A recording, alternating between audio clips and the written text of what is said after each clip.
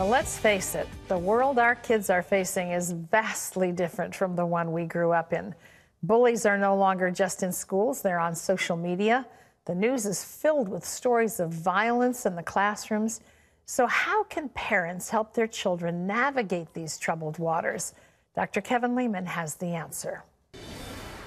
New York Times bestselling author and psychologist Dr. Kevin Leman believes that our children are living in one of the most challenging times in history.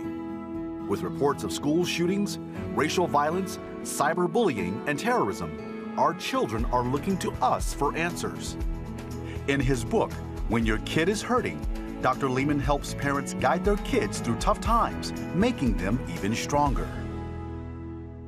Well, Dr. Kevin Leman is here with us now, and we welcome you back to the 700 Club. What a wonderful book. I really enjoyed reading this. Thank you. That's a needed book. It's the only book I've ever said publicly a parent must read. Yeah, it really is true.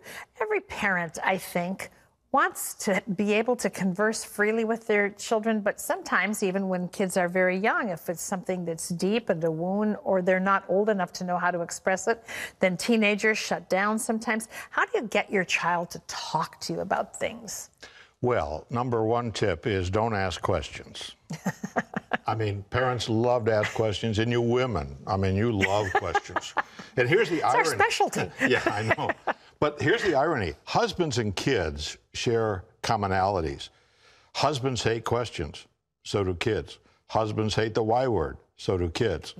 So what do you say to a kid when he comes home from school? How was your day today, honey? Fine. What'd you do in school today? Nothing. Don't do that.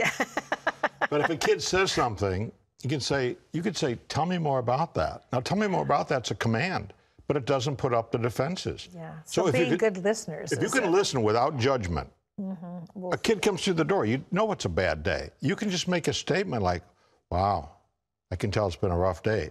Hey, this may not be the time or place, but if you want to talk, I'm available. And that teenager especially might come into your bedroom at 10:30 at night, sit on your bed, and won't shut up.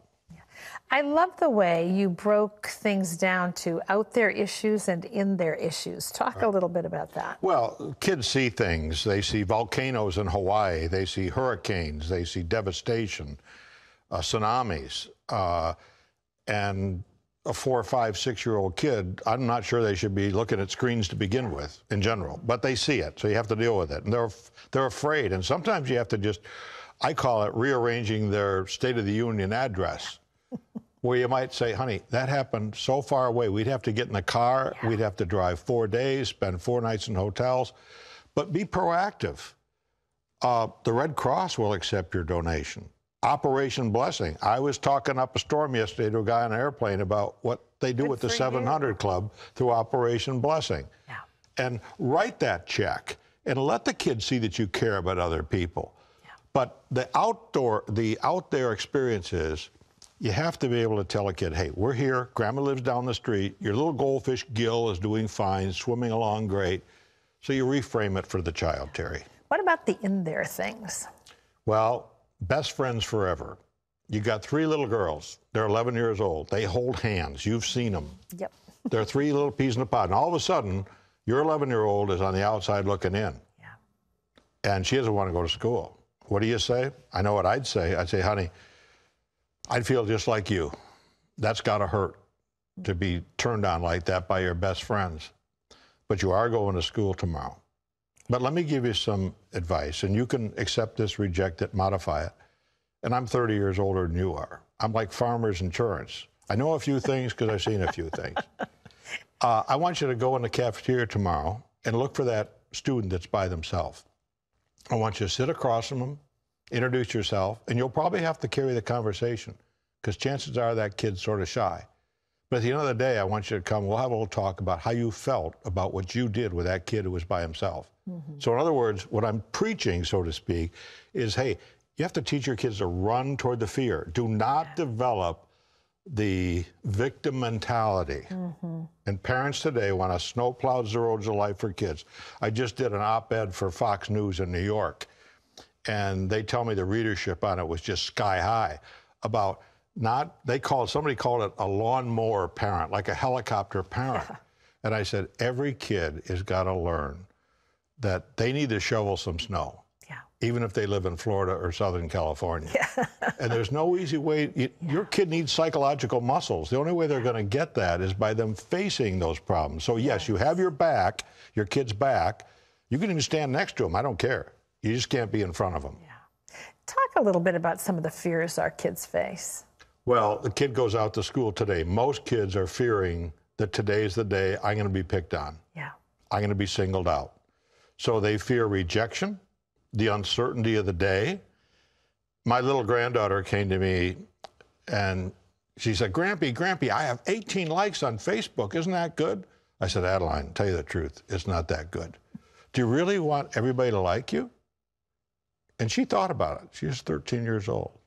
I said, you know what? If that's your goal in life, to have everybody like you, you're going to live a miserable life. Wow. It's more important that you learn about who you are, what you stand up for. And this kid, I mean, she's done it. I've watched my, she's a marvelous 13-year-old kid. But they need a little coaching sometimes to be who they are. Well, and sometimes, Kevin, with the in there things, you know, kids face the death of a parent or a grandparent, divorce, abandonment by one parent or the other.